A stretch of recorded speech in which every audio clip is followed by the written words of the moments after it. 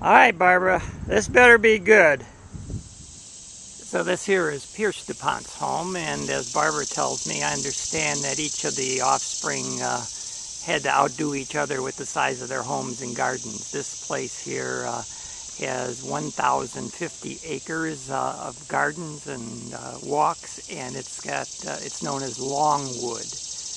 I guess it's pretty famous around the world for its botanic gardens.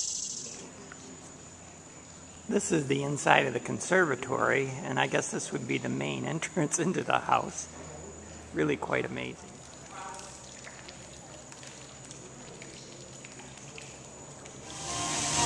And all kinds of fountains. These people had way too much money, that's for sure.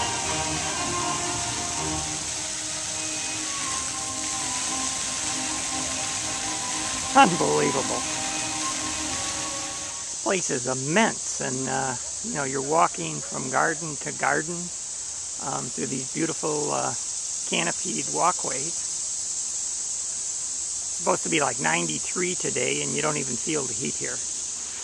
These are Pierre Dupont's Italian garden here. The guy was fascinated with water. It's unbelievable. And over here is the water staircase that he used to like to take family pictures on. Right across from the Italian gardens is the family lake swimming pool. There's a gazebo and a little pond. Now this here is what they call the flower garden walk. And with all these flowers in bloom, remember it's August 9th and we're in a drought.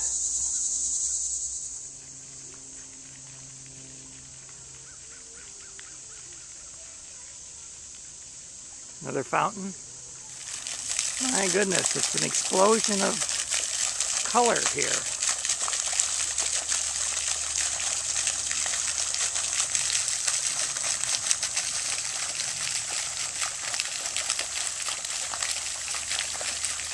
And these are the topiary gardens here. The frog there.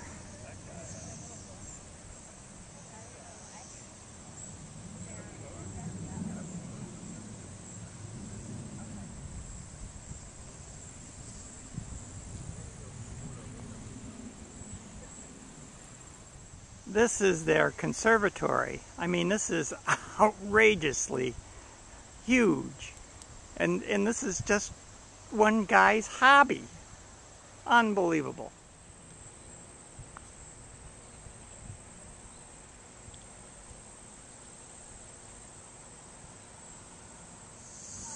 This is the entrance to the conservatory. Unbelievable. And this is just a small bit of the inside of that humongous conservatory. It's just gorgeous.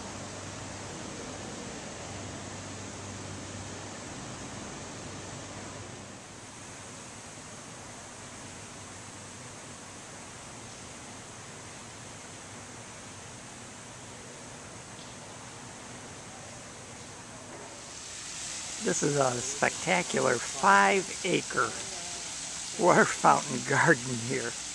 Reminiscent, you got the idea from the Columbian Exposition in Chicago. And they're about to start a show here.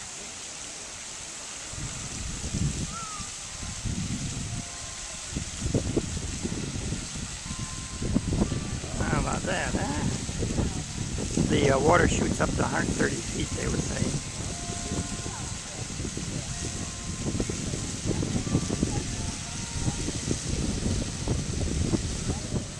Holy macaroni!